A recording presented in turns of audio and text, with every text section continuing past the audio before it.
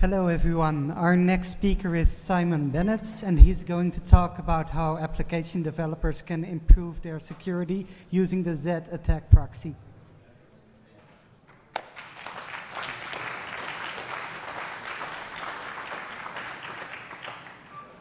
Hi folks, can you hear me okay? Yeah, okay, great. My name is Simon Bennett, and I'm here to talk to you about using the OWASP Zed Attack Proxy, otherwise known as ZAP, and how you can use it, particularly within development and QA, functional testing. Before I get started, I've got a couple of questions for you guys. First one is, has anyone here heard of OWASP before this weekend, before coming here? Well, that's pretty good. Has anyone heard of ZAP before this weekend? A few of you, good. Anyone actually used ZAP? Not very many. Okay, no, that's fine. That's what I was expecting, so I don't have to adjust my talk too much. But if you've got any questions, you can shout them out now, or I will ask them at the end. Okay, so my name's Simon Bennett. I'm the Zed Attack Proxy ZAP project lead, and I work for Mozilla in their security team. So what I'm going to do is I'm going to give you a very brief overview of ZAP, assuming you know nothing at all about it, which is the case for most people. Then I'm going to give a demo. And after that, I'll talk a bit more about some of the functionality. But I'm going to do a demo. I know it's dangerous to do live, but what the hell. So I'm going to start off with the obvious question, which is what is ZAP? And it is a tool for finding vulnerabilities in web applications. So if you're not interested in the security of web applications, then you're probably in the wrong talk. It's a tool for doing penetration tests. And one of the main things is, or one of the key things is, it's easy to use. We're trying to make it as easy to use as possible. It is obviously completely free and open source, otherwise they wouldn't have let me in here. And it's an OWASP flagship project. So quite a few of you have heard of OWASP, but some of you haven't. So it's the Open Web Application Security Project. We've got a stand, which I'm on when I'm not here. So if you want to learn more, please come over and say hi to us so we can tell you all about it. But there are quite a few OWASP projects. So there's things like the top 10, which is the top 10 vulnerability risks in web applications. So there are a whole load of projects. Some are more mature than others. And there's a small set of flagship projects, including the top 10, and including ZAP. And these are projects which are considered to be the most mature and the ones you should really look at first. And it is ideal for beginners. There's a good reason for that, is I don't really consider myself to be a security expert. My background is in development. I started playing around with ZAP as a way to teach myself about security. I realized I didn't know enough, and I wanted to learn more, and the only way I really learn is by cutting code. So I started cutting code, started playing around with things, and I started talking to other people who I work with, and realizing they didn't know enough about security. I started giving security talks to developers, functional testers, and one of the first questions I got asked by developers and QA people is, what tools should we use? Because as developers, we like tools, don't we? Yes? No? Yes, we do. So I had a look round. And what I wanted to do, I wanted to recommend a tool which was effective and easy to use and free and open source.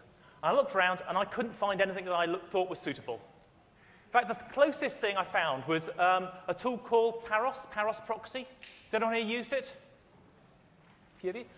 It's a really nice little tool. Trouble is, it hadn't been updated for years. So it's very out of date. But it's written in Java. It's quite simple. So I started playing around with it, teach myself.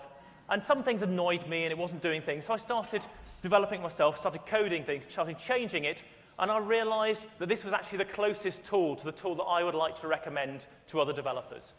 So I forked Paros and created the Zed Attack Proxy. So it's always been a focus for me to be aimed at beginners and people who are new to application security. However, the thing that really surprised me is that it seemed to be security professionals who took it up first. And this was not what I intended. I didn't think that I could actually write a tool that professional pen testers would use, because I certainly wasn't one. I am now, I work for the Mozilla security team, so I am, I suppose, a security professional. but people are using it. A lot of professional security teams are using it. So it goes from the whole range, from beginner right up to professional. So it's actually a really good tool to learn with, because you can teach yourself, and you can actually start using more features as you learn more about security. But one of my focuses is to make sure that it's really ideal for developers and functional testers. And one of the things that I'm really keen on is automated security testing. And that's something I'm going to talk about later. And the other thing, it is becoming a framework for advanced testing. So there's a lot of things that you can do, and you can actually carry on doing some very sophisticated things, and it's going to get more sophisticated as time goes on. But we're still going to try and make sure it's easiest to use as possible.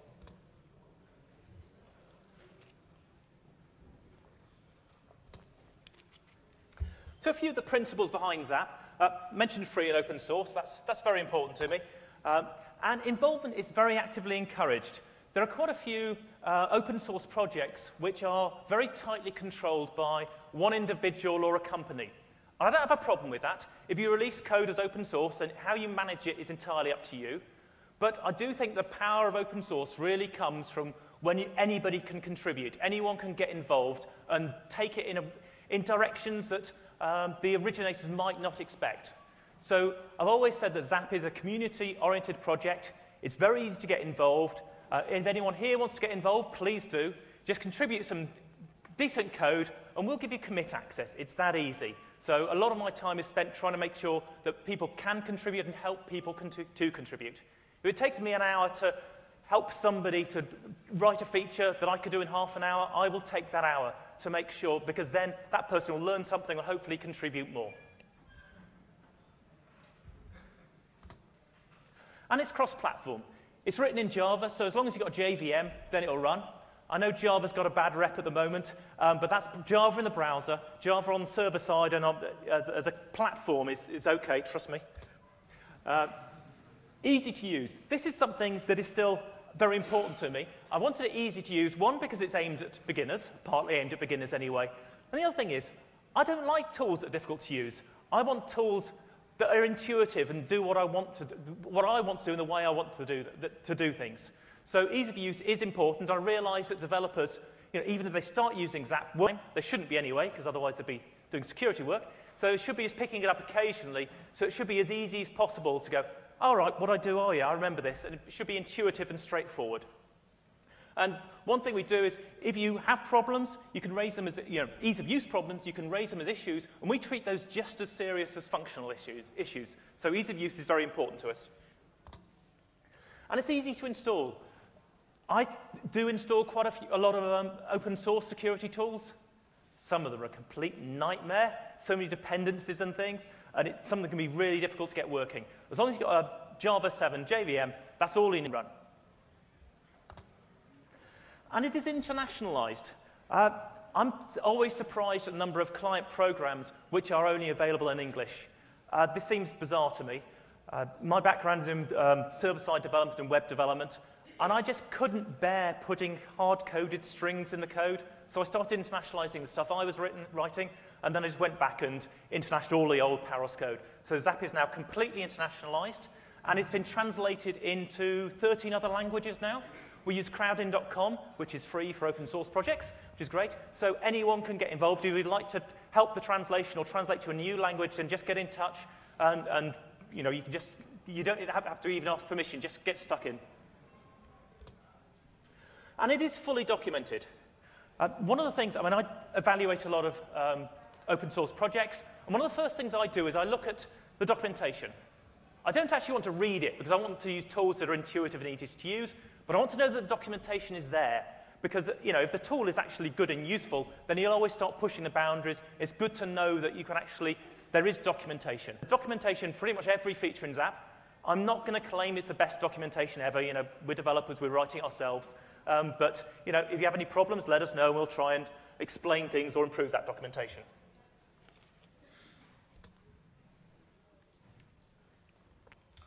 It also works well with other tools. So it's very important for me to make sure that ZAP plays well with others, because I know that it really should be part of an infrastructure. I want to be able to make sure that it can fit in with other tools that specialize in particular things. ZAP will never be everything to everyone. It's got a purpose, and I don't want to deviate too far from that, so I want to make sure that it works well with other security tools and other developer tools. And reuse is another thing which I think is very important, and doesn't seem to get used very much in security tools, which surprised me when I started looking at them. So wherever possible, we try and reuse well-regarded libraries, particularly security libraries, rather than reinventing the wheel every time. So why use ZAP?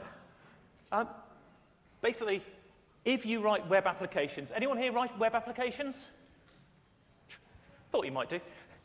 Right, if they're on the internet, they will be attacked. If they're on an intranet, they'll be attacked as well. People are attacking your applications every day, all days. And the question is, who will find the vulnerabilities?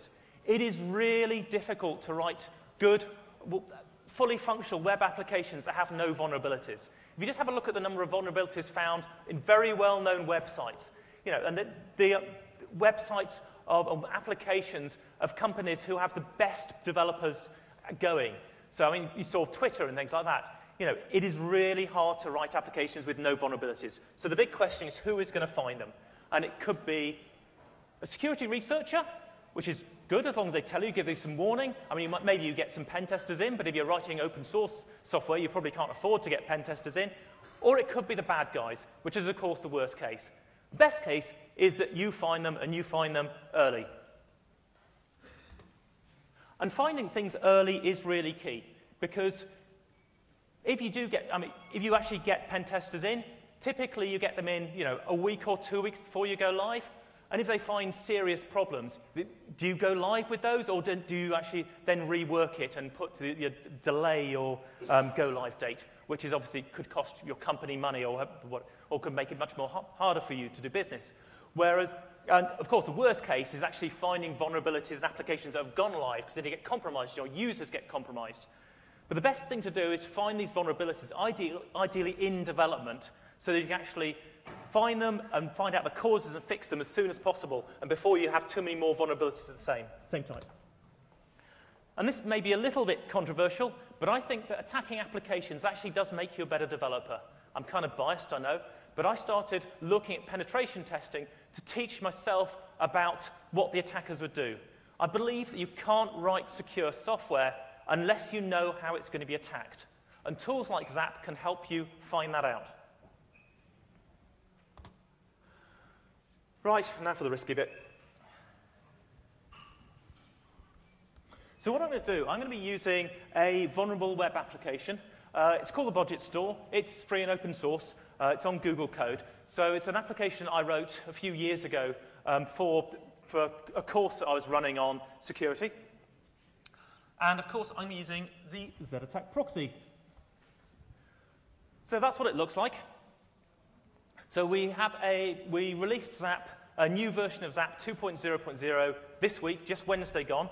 I wanted to get out before this conference, so it was very deliberate timing. So this is what it looks like now. If any of you have seen it before, one of the things you'll notice which is different is this new Quick Start tab. So that is obviously aimed at people who are relatively new to security. What you can do is you can just type in the URL that you want to attack. And luckily, I've already got it in there. And you press attack. Nice and straightforward. Now, what you'll see it done very quickly there, the first thing it does is it spiders the application. So it takes the URL that you've typed in, and it accesses that URL, then tries to find all the links and crawls your website from there to find as much about the website as possible. And then it does the attacking. So what it's actually doing now is active scanning. This is the real attacks. We also do passive scanning. So while you're browsing, proxying through ZAP, or spidering, we're actually looking at all the requests and responses to see whether there are problems we can detect just looking at the requests and responses. But certain types of attacks, things like cross-site scripting and SQL injection, you can only really find if you actually do attacks. And this is what ZAP has been doing just now. One thing I should stress is that You should only do these sort of tests on applications that you either own or you've been given permission to attack. Otherwise, you're breaking the law. I told you not to do it, okay? That's my get out of jail free card. So, Zap has now spidered the application and has done some attacks. And we'll see down here there are a whole set of alerts. So alerts are vulnerabilities or potential vulnerabilities. I say potential vulnerabilities because we're automating this, and so you can never, it's always worth double checking. So we have a look down here, and we have a cross-site scripting vulnerability. And if you double click on these things, you actually get a pop-up with loads more information. So it'll actually tell you, give you a full description of what the vulnerability is, and a solution as well, and you can get web HTML or XML reports out of this as well. But what we can see is, you can see the request, and you can see the response. And what we've actually got here highlighted is the evidence of the attack. And you can see quite clearly I've been able to inject a script. And you can open that in a browser and you'll get a pop-up. So that is proof that we actually have a vulnerability in this application. So what I recommend is that you can, to get started, got a very quick option. You can actually just go to a quick start, put in your URL, and attack it. Is that easy enough for you? OK, so if it was this easy, there'll be kind of the end of the talk. It's never that easy. Application security is quite tricky. It's very tricky, in fact. And there are some limitations of this. An obvious one, if you've got a login page, hopefully Zap won't be able to log in quite so simply, so you won't actually see any of the application at all. And the other thing is, the spider is effective, but it could always be better. So an automated tool never understands the context of what it's looking for and what it's actually doing. So it will supply dummy values, which typically means you won't explore an application fully. An obvious thing is where you have to register a user. You'll see a form, and you'll put Fred in. And the Zap will put in 1, 2, 3, or whatever it does. And you get an error message back saying, this must be an email address. You go, OK, it must be an email address, fred@gmail.com. Fine. And then you've registered. Whereas Zap will just go, right, nothing of interest came back, and move on. So it's actually much more effective to have a person exploring the application. So when you're actually doing a penetration test as a security professional, what you normally do is you get a browser and you proxy that through a tool like Zap, and you explore the application.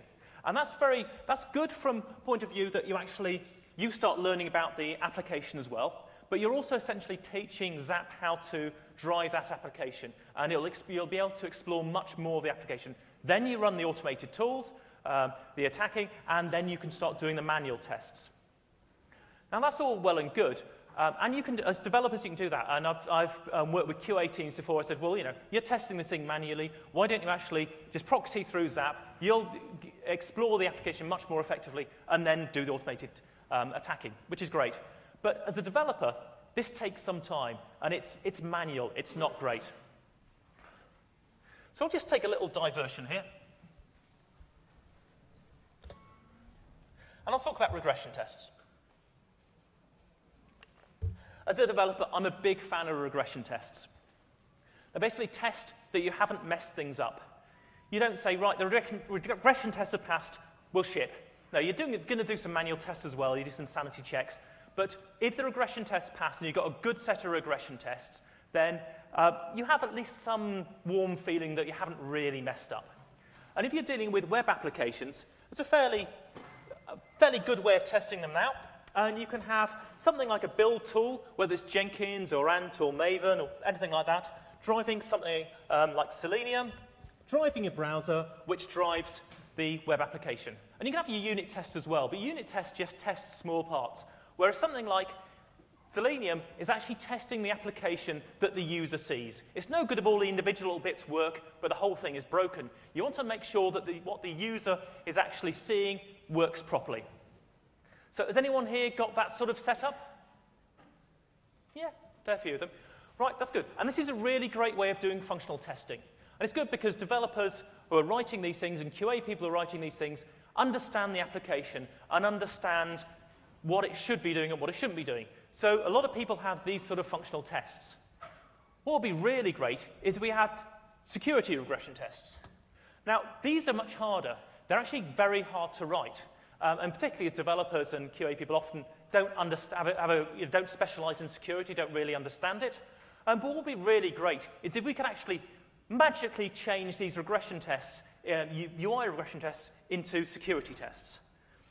And my suggestion is, what you can do is you can proxy, so you've got Selenium driving your browser of choice, which of course is Firefox, through Zap. So essentially what you're now doing is you are exploring your application using these tests. So you're teaching Zap how the application works and how it should be driven so it can explore everything. And then what you can do is you can get your build tool to talk directly to Zap, because we have a REST API, and so you can actually kick off things like the spider and the active scanner and then get the details of the vulnerabilities back. So you can run your user tests and then run your security tests. And I will hopefully give a demo of that. First of all, I will clear this.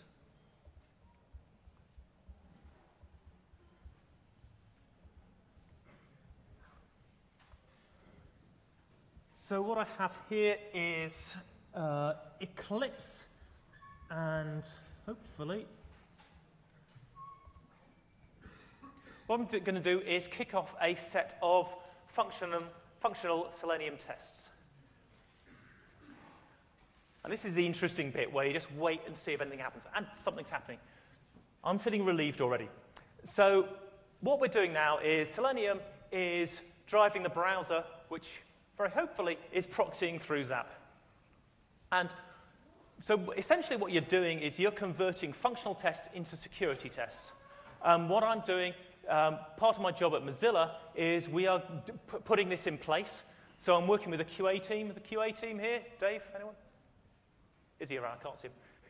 So, yeah, he's over there. So I'm working with the Mozilla QA team. So we're actually embedding this and making sure that what we're doing is having all of our functional tests going all the way through. And it's probably just gone through there. The functional test worked, but the security tests fail. So if I scroll up, I don't know if you can read this or not.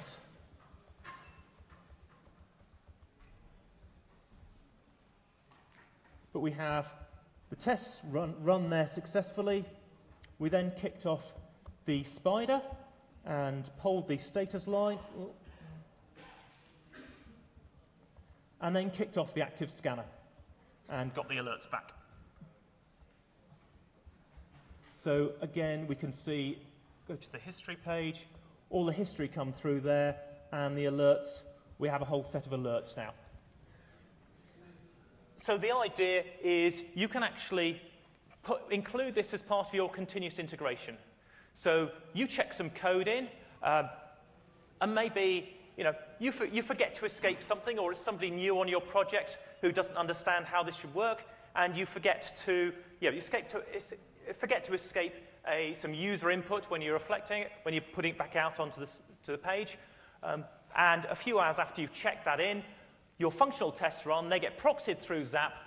Zap runs a whole load of attacks on it, and you get an email alert to say that you've now got a cross-site scripting vulnerability in your application, hours after you've actually checked the code in, as opposed to after it's gone live.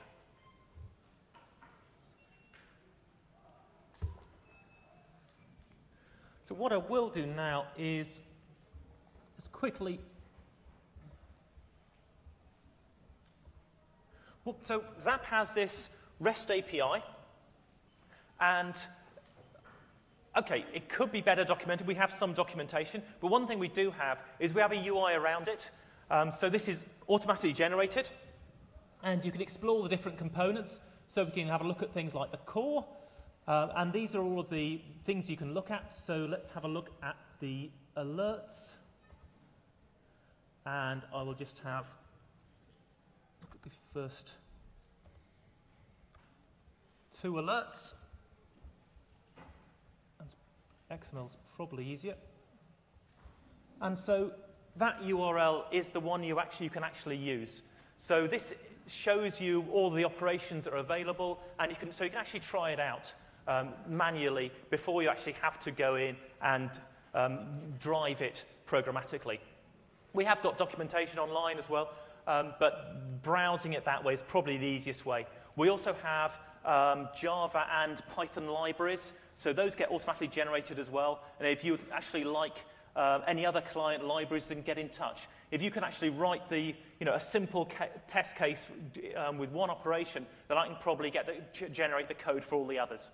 It's much easier generating the code for these things rather than actually having to write them manually. I like making things easy for myself.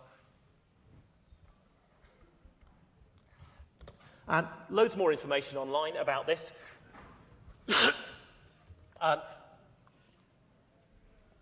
Now, what I showed you looked very straightforward and very easy, but to actually get it embedded and to get it working well is non-trivial. A lot of people are working on this right now, so I'm working with a lot of other companies who are doing this too. So if you want to do this kind of thing at your company or with your open source project, then get in touch with me. I mean, obviously, you can just try it out, but please get in touch.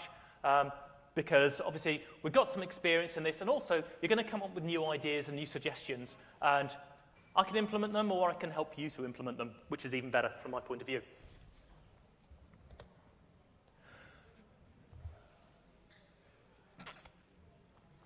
So what I'd like to talk to you about now is some of the main features of ZAP. It is an intercepting proxy.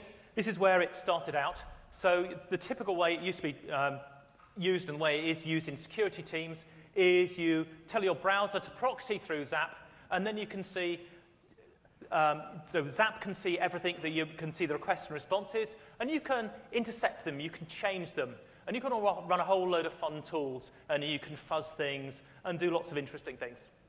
It's got active and passive scanners.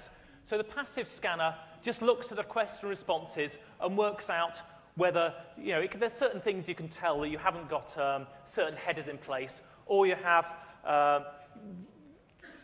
things like, you're not putting HTTP only on your cookies, things like that, which we can tell. Just look at the code, the HTML, and go, yep, you're vulnerable. You've got simple vulnerability. The active scanner, that's the one that actually does the attacking. And again, don't use that on any applications apart from ones you own or ones that you have permission to test. It's got what I call a traditional spider. And that's the one you saw very briefly earlier. So it examines all the links and just keeps on following those links, finding all the different areas of your application. This is good because it's really fast, but it's not so effective if you've got an application that uses a lot of AJAX, so a lot of JavaScript. Then it can have problems. If you're generating links with JavaScript, traditional spiders have a lot of problems with that. So what we've done is we've now got a new AJAX spider.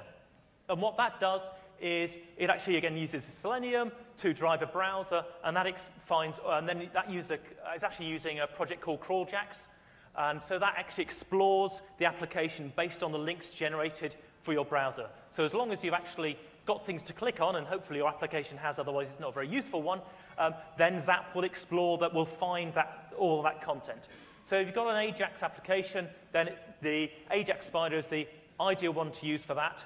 The reason we say don't use it all the time is it's much slower, because obviously it's, we've got a browser there, and it's essentially clicking on things and getting responses back, whereas the traditional spider is much faster. We've also got WebSocket support. Is anyone here using WebSockets yet? A few of you. Right. One thing, I use ZAP sometimes as a debugging tool just when developing things. It's really useful if you've got some library, AJAX-type library, and you want to see what's going on, what the requests and responses are, or maybe you've made a mistake and you want to change some of how the application works, just change some of the parameters being sent. You can do that on the fly with ZAP, so you can use ZAP as a debugging tool. If you're using WebSockets, you really need to use ZAP. I think ZAP's got the best WebSocket support of any security tool, open source or commercial. We had one of the Google Summer of Code guys over the last summer implemented this. So you can intercept, you can see all of the WebSocket communications, you can intercept them, so you can change them on the fly, you can send new ones, you can even fuzz them. So if you're doing the WebSocket support, do check out ZAP and have a play with that. And if you have any problems with it, let us know. Forced browsing. So this is where developers sometimes create URLs and they don't have any links to them, so they think that the bad guys won't find them. The bad guys can, because they use tools, things like OWASP Zap, which does forced browsing. It just tries loads of permutations. So again, as part of reuse, we're using the dirtbuster code and the libraries, so you can actually find pretty much any URL, however well hidden it is. And we've got fuzzing as well. And in Zap terms, the automated scanner, the active scanner, does targeted attacks and then looks for particular types of vulnerabilities. But we know that sometimes you can't find all the vulnerabilities that way. And so with fuzzing, you can actually choose what you're going to attack and how you're going to attack it with different fuzzing libraries. That's probably more for the security folk. But if you're really keen on that as a developer, it's well worth playing around with. And the other key thing, one of the big changes in the release that's just gone out, is this online add-ons marketplace. No idea where I got the idea of an online add-ons marketplace from, but the idea is, what I'm trying to do is make it as easy as possible to extend Zap and for anyone to contribute to it. And one of the ways is by creating add-ons, and we'll host those, and you can actually look at dynamic, you can see what's there, you can browse them from within Zap, and you can download and install them dynamically.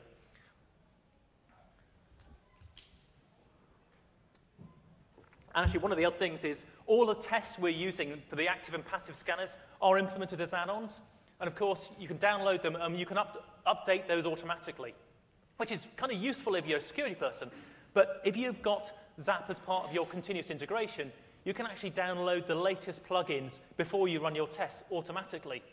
And that means you might come in one morning and you haven't actually changed the code, but if we've improved some of the tests or added new ones, then you can actually be told about a vulnerability that you didn't actually know you had, and it's been in the code for some time, but because we've got new tests, they will now find it.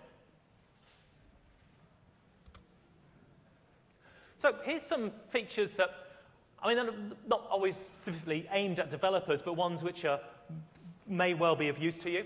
There's a quick start tab that I mentioned earlier, or showed you earlier. So it's nice and easy. Here's the URL. Go attack it. The REST API.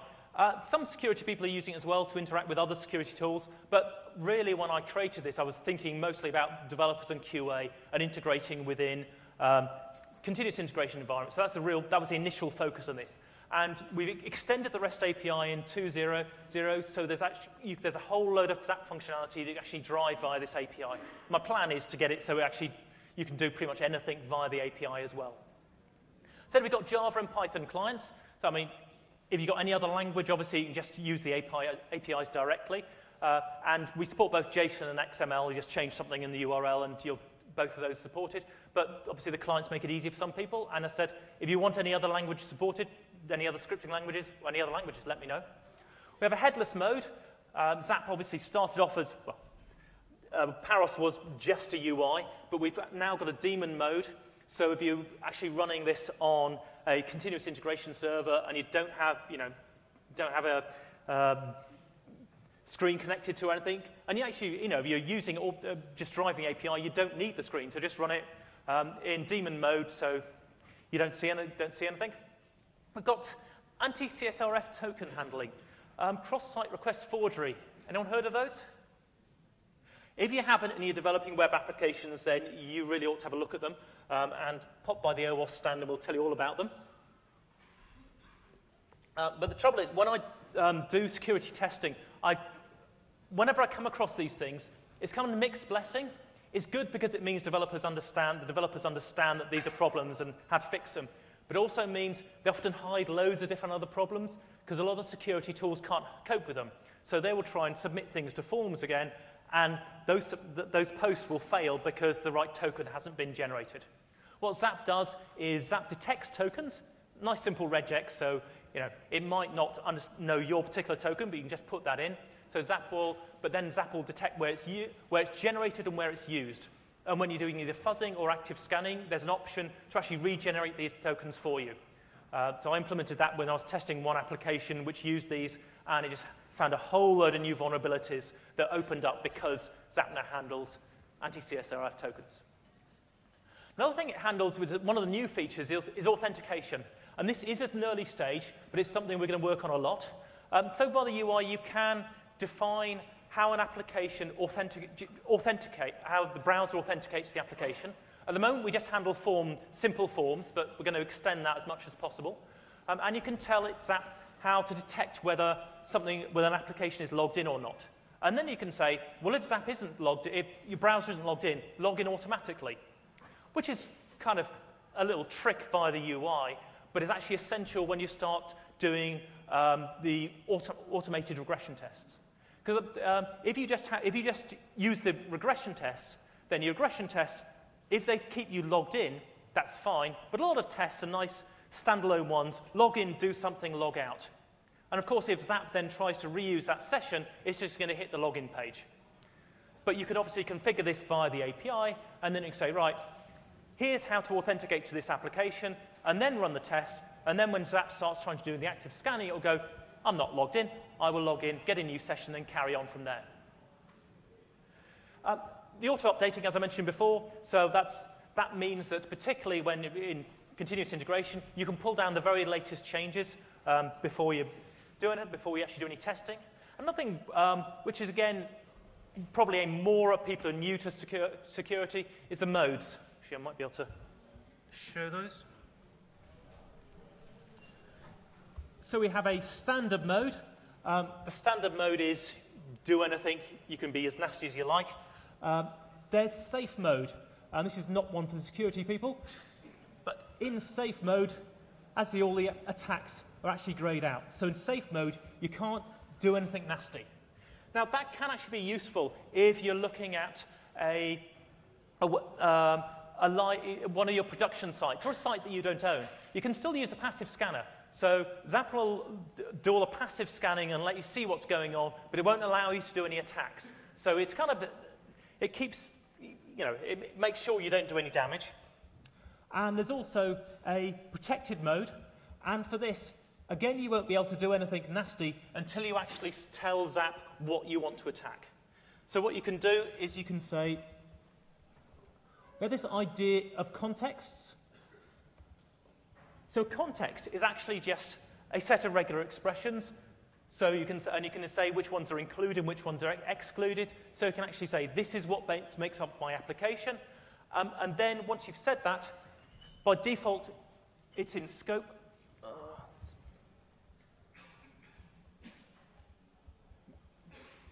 So we have this concept of scope. So contexts are typically individual applications. You may only have one context, but you may have multiple ones if you've got different applications on different machines, or just all on the same machine but doing different things. And you can say if they're in scope, then you get that target icon up here, and that means if you're in protected mode, you can still attack them, but not anything outside that context. And actually here, this is where we define the authentication, so you can give the login URL, the post data, and all that kind of things. You can also do a lot of these things by right clicks as well. If you are playing around with Zap for the first time, it's well worth right-clicking on everything. So there's always a whole load of options that you've got from here. So you can say it's a login request, log out request, all those kind of things.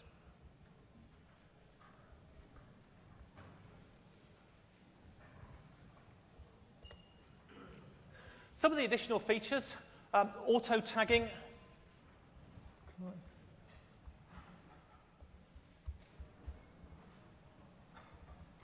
Little example there. So Zap has a series of regular expressions which you can add to as well. So it looks for certain things. So in this case, you can see very quickly that that particular form's got an anti-CSRF token.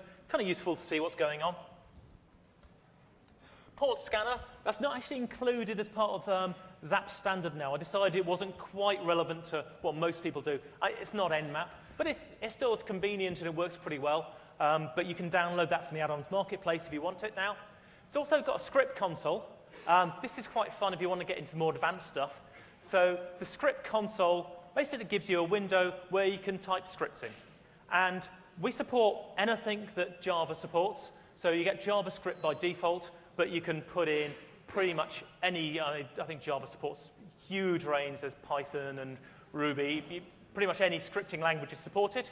And because we're an open source project, we don't have any secrets. So you can actually access all of the internals, all the internal data structures. You can actually change the UI. You can go in and delete things. You can cause all sorts of havoc.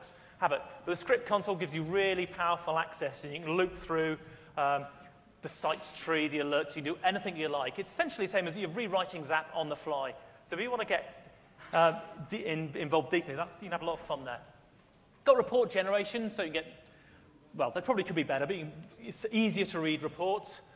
Smart card support. This is something I'm afraid I can't talk about a great deal because I've not really been involved in it, but some of the other ZAP developers use smart cards a lot for authenticating to applications. So I'm told ZAP has some of the best smart card support of any security tool.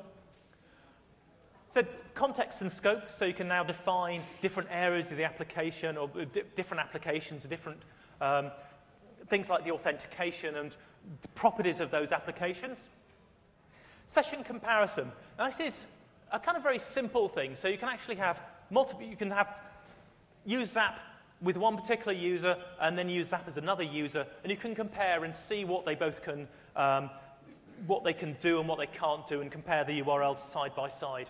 This is kind of very basic, but one of the things we've also got, which isn't on there, we now have much better support for HTTP sessions. So ZAP understands what sessions are.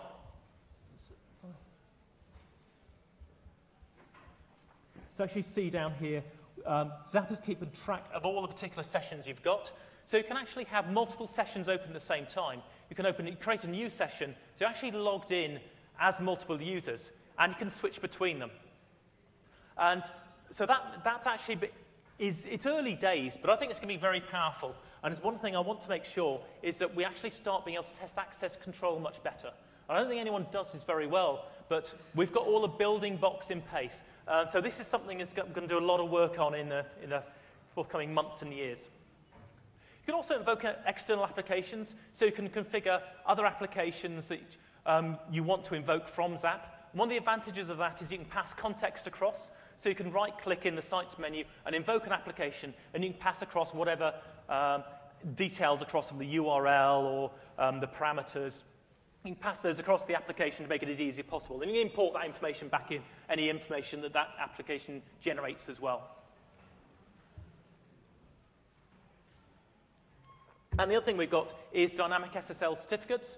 So if your application uses HTTPS, then one of the problems is typically browser security tools will generate their own certificates. And of course, then your browser will start complaining like crazy. What you can do within ZAP is generate your own root CA certificate, and it is just for you, so it's not one standard one, it's your personal one.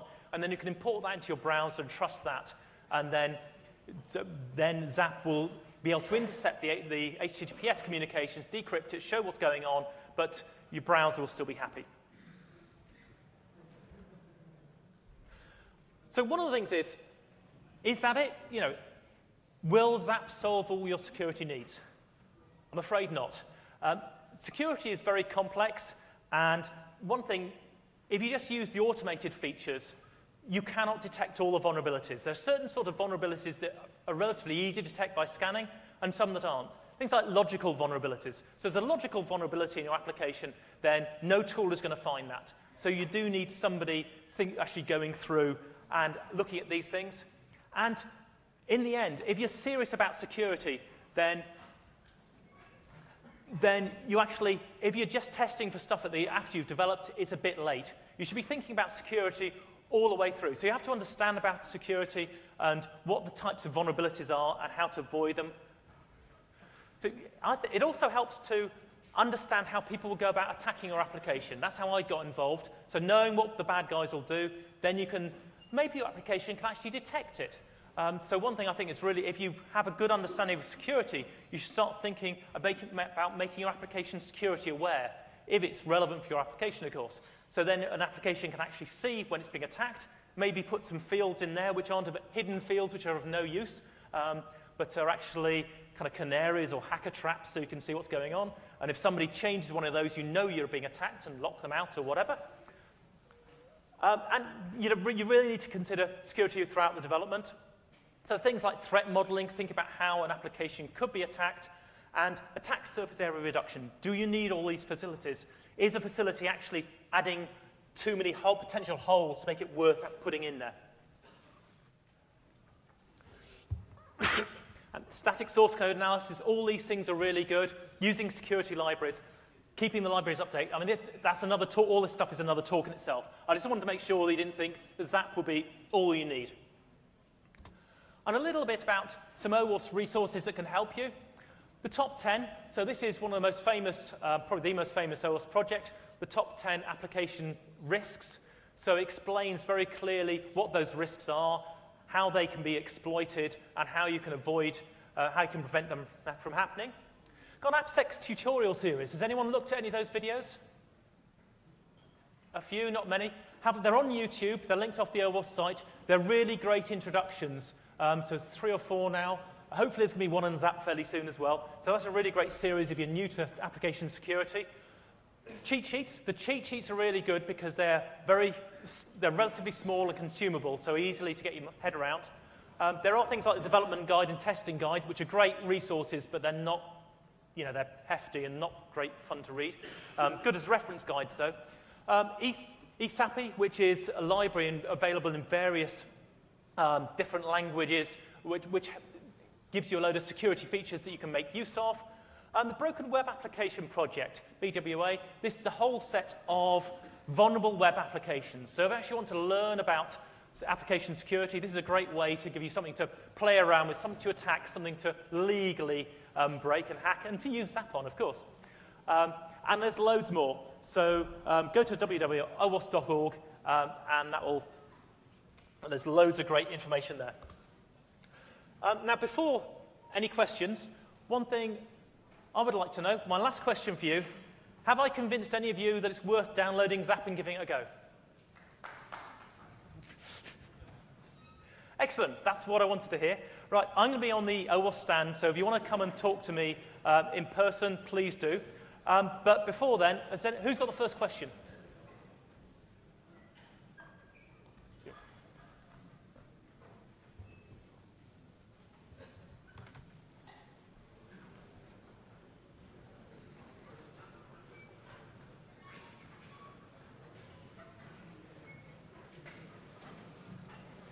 Thank you. I had a question about the list of parameters that, for instance, the cross-site scripting uses. I saw in your application that it was using script tags and then an alert one, but that's a relatively easy form of cross-site scripting. Most of the times, they will be more advanced and using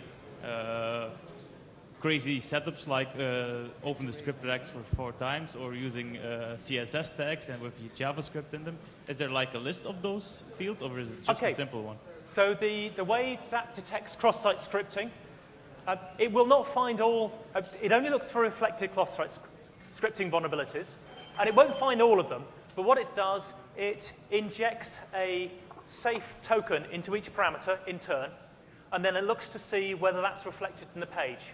And also tries a couple of error cases as well. So it then looks at where that occurs and it looks at the context of it. So it looks to see which tags it's in, whether it's actually within a tag, whether it's within JavaScript, whether it's in comments.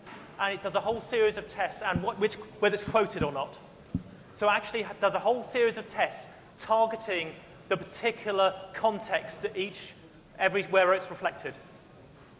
So it actually gives a very low rate of false positives and is actually very effective. There's a series of tests called OWASP ZAP.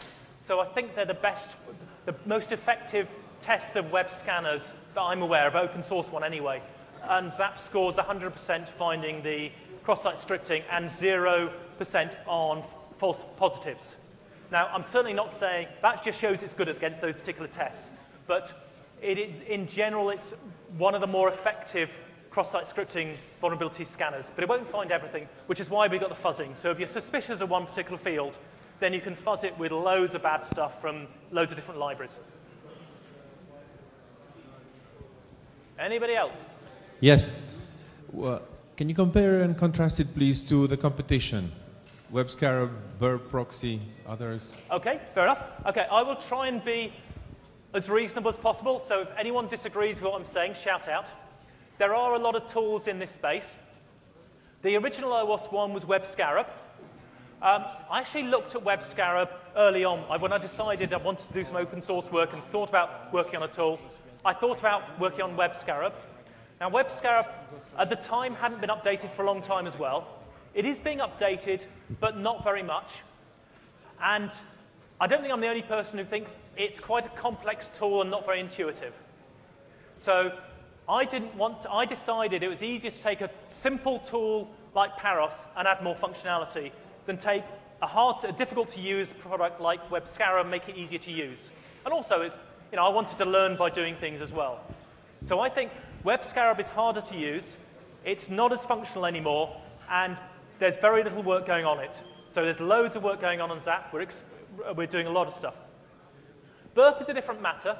Burp is a really great tool, so I'm not going to criticize it. However, one, it's not open source.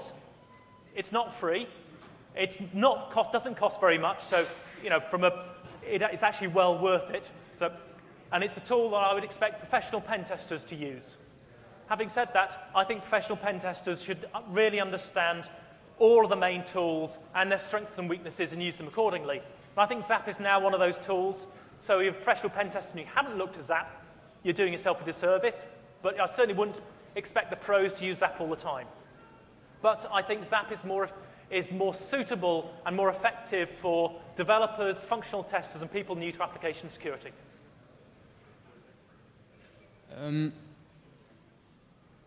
Okay, I am really sorry, but unfortunately we are running out of time. So for any other question, you will probably can interrupt the speaker.